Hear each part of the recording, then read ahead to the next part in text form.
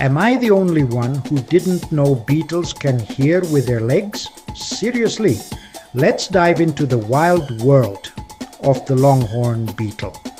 Longhorn beetles aren't just named for their crazy long antennae, sometimes longer than their whole body. But here's the mind-blowing part. They don't use ears to hear. Nope. They have special organs in their legs, called subgenual organs, that pick up vibrations from the ground. Imagine hearing footsteps through your knees. With over 35,000 species, these beetles are everywhere. Forests, jungles, backyards. Their larvae tunnel through wood, recycling nature and sometimes being total pests.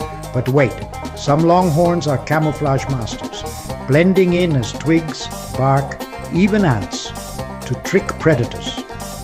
Scientists are still discovering how their leg hearing works, and it might inspire new sound technology.